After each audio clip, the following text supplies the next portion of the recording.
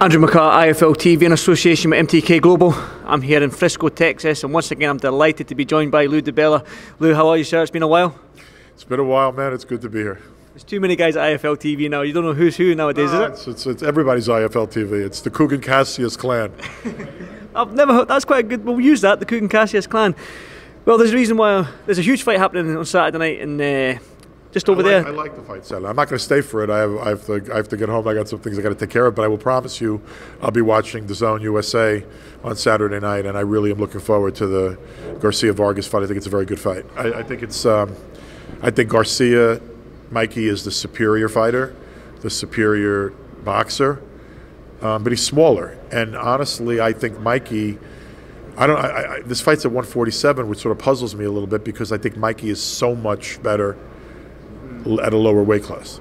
But he's looking for challenges. Vargas is a real good fighter, and Vargas is bigger and I think a little bit stronger. So it's a compelling fight. I'm looking forward to it. If you made me guess, I probably would pick the favorite, Mikey. But I think Vargas is a very, very, very, very, very live underdog. And I think the reason for that is size and strength. Both of them mentioned yesterday at the press conference, Mikey Garcia and Jesse Vargas, that this is the Barrera Morales-esque. Do you sort of see that sort of? Oh yeah, I think it's going to be a throwdown war. I think they're going to I think they're going to go after each other. Yeah, I think it's going to be a fun fight. I mean, Barrera Morales war, that's like saying Gaddy Ward. I mean, you can't, that's hollowed ground, okay? But do I think that, if the point was, do I think that they're going to turn it into a firefight? Yes, I do. I think it'll be a fun fight. Eddie Hearns came out and said, "Oh, you just seen the cookies there, Lou? You seen the cookies? Yeah, me too. We'll go and grab one after this." Eddie Hearns said this is the best card he has ever put on as a promoter. What's your thoughts on that? He's full of shit. But I mean, it's not the best. It's a very good card. I mean, Eddie said, if I had $1 for every time I heard Eddie say that the card that he was then promoting was the best card. But I'll tell you what, it is a deep card, and it is a very, very good card. And you get to see Chocolatito in a very, very good matchup. You get maybe it's his last hurrah. I actually think it could be the end for him, but he's one of the all-time greats and a fun fighter to watch. That's a sensational matchup. The main event's sensational matchup. There's some good talent underneath it, loaded on the card. So where I'm going to say that Eddie is prone to hyperbole. He's a P.T. Barnum, Don King-esque promoter. That's what we do, is we build things up. But when he says it's one of the better fights, it's certainly one of the better cards. It's probably the best card so far this year, and I'll accept that from Eddie that it's one of the better cards he thinks he's promoted. But do I think Eddie? I've heard every fight's the best. This is the best card I've ever done. But I'll tell you what. If you're in the Dallas area and you don't come out to this, you're making a mistake. And if you have DAZN USA, you got to tune in, because this is a really fun show on Saturday night. And if you don't have DAZN USA with everything that's going to be coming up, you probably should get it. Subscribe. Well, there's a reason why you're here. There's a reason why you're in Texas. Your charge. Regis PROGRAIS versus Maurice Hooker fight. Yep. What's your thoughts on the fight itself then? I love the fight. I mean, it's the best fight we could make for Regis right now. It's the two best available guys around that weight class fighting each other. It's literally both Hooker and Regis are fighting the best opponent available to them right now. That's all you could ask of any champion. It's all you could ask of any fighter. And I don't care that a belt's not on the line. This is as good as any title fight you're going to see. It's a terrific matchup. Catchweight, I heard you say 143 pounds. Is that because I remember Regis back when he was fighting Josh said that if he wins this, he's going to move up to 147. Is it easy for Regis to make one? This fight probably could have been done for a WBA eliminator for the man to become the mandatory to Josh Taylor, and then we would have been happy to do that. But Maurice Hooker isn't able to make 140 right now, and it's not, or at least he's not able to make 140 easily. And without a world title at stake in this fight, we agreed to the 143 catchweight. But we would have come down to 140 for an eliminator. Maurice wanted to fight at 143. We made a deal at 143. Regis is an active guy. I mean, he scuba dives, he rock climbs, he does all sorts of things when he's out of camp. Are you expecting a fit Regis, and do you expect him to get the stoppage against Maurice Hooker, like similar to the way Ramirez put it on him? I think Regis is going to try to put it on him. I think that it's going to be an interesting fight for some rounds. And I expect Regis to take over with the power and the strength somewhere in the middle of the fight and maybe get a stoppage late. I expect Regis to win, and I would I would be inclined to think the fight's not going the distance. I know you're a busy man and the press conference looks like it's about to start very shortly, but I want to get your quick opinion on the huge heavyweight fight last Saturday, Wilder and Fury. Fury surprises all. Did he surprise you?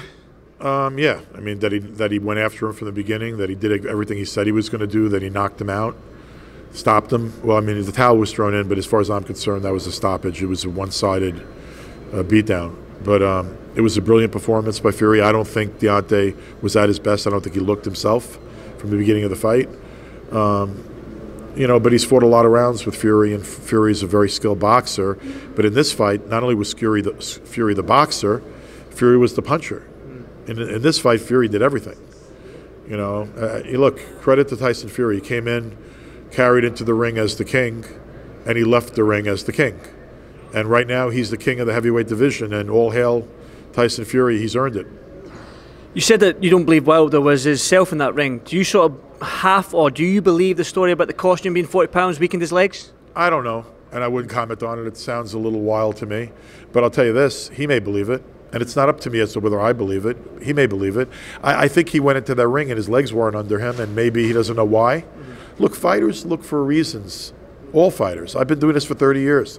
When a great fighter loses, particularly an undefeated fighter, they're looking to figure out what made them lose, why they didn't have it that night, what was different.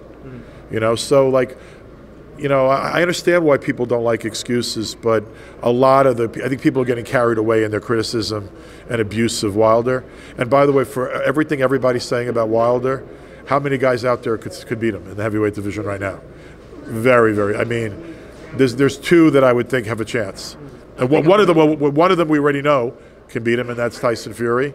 And the other one maybe AJ would be a fight that I would think the outcome is in doubt. You know, but pretty much everyone else in the division, Deontay Wilder would still be a favorite against. So I'm not cool with all the, like, you know, hey, they made the fight, they made the rematch. He fought Ortiz in a rematch. I mean, Deontay, for all people want to make believe that he hasn't fought anybody or he's avoided people, I don't think that's the case. You know, I just think he lost on that particular night. He lost badly to a better fighter last Saturday night. He lost badly to a better fighter that night. He didn't look good. Tyson Fury looked insanely good, and Fury dominated and won in style. He walked in the ring, the king, left the king, did what he was supposed to do, you know. And I know that Deontay, with everything that was said, he gave Fury the credit that I think Fury deserves. Staying on Fury then, I know you had Wilder at the beginning of his career there. Do you want to see the trilogy? At the beginning of his career, I had him from the middle. I had him really from the after he won the title against Stavern, and you know, I worked with him. I didn't have him. We worked together, and by the way, like, I'm grateful for having that time where we worked. There's no bad blood between you and Wilder, is there? Not me personally toward him. No, I don't think there is. I wouldn't think there is him personally toward me. I don't feel any bad blood, and I like him. I like his family, and I wish the best for them. Just going back to the Fury, do you want to see the trilogy or do you want to see the Joshua fight for Fury this year? I wouldn't mind seeing both, but I probably would like to see Fury beat Joshua first, or well, excuse me, I just revealed my prediction. Beat? Did you say beat? I would make him the favorite. Yeah. I think Fury's the favorite to beat Wilder. I mean, I'm sorry. Well, he's a favorite to beat Wilder again. There's too many names. Just look, at the moment, Fury's a favorite against every heavyweight in the world. And as a fan, I probably would rather see Deontay fight somebody like Andy Ruiz and then fight the winner of Fury and Joshua as a fan. And I think probably if I was working with him, that might be something I would advise, because I could see that being better for him. But he makes his own decisions, and he deserved to get a rematch clause. He wrote it into the deal. He had the ability to call for a rematch, and he's calling for a rematch he's allowed to call for. You got to give him credit for having big balls to do that, to say, I want to get right back in there with Fury after what happened Saturday night. It's still a fight that I think a lot of people will watch.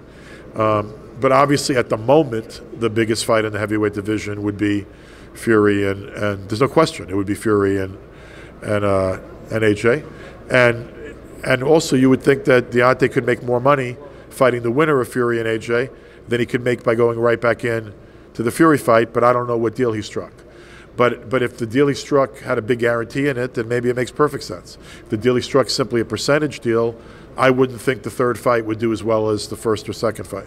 Well, excuse me. I think the third fight could do as well as the first fight, or a little bit better than the first fight. I wouldn't expect it to do better than the second fight. Finally, before I let you go, there is media behind me as well. I want to get your thoughts on Josh Taylor. We had a little bit with Boxing Social. What's your thoughts on Josh Taylor and his mandatory against Kong Song, and what do you think about the Josh Taylor Ramirez fight? Keep your backyard in order, my friend. You got all the ability in the world, buddy. Keep your eyes on the prize. Like, I'm a fan. I like Josh Taylor, and I expect him to look really, really good against this guy from Thailand. I think there are levels in boxing. I think Josh is on a different level. But it's his mandatory. Go home, have a big homecoming fight, homecoming conquering hero, and go beat your mandatory and then move on to bigger things. Would you like to see Ramirez, the PROGRAIS Taylor rematch at 147? I'd like to see the PROGRAIS Taylor rematch. I'd like to see Ramirez against PROGRAIS. I'd like to see Ramirez against Taylor. I think it'll be clear after the fight with Maurice Hooker that the best 40-pounders in the world are those three. And I'd like to see some kind of round robin happen between them. Same as the heavyweights, I suppose, with Joshua, Wilder, and Fury. I'd like to see a round robin there too. I won't keep you much longer, Lou. Again, thanks for doing Swifel TV. Cheers, bud.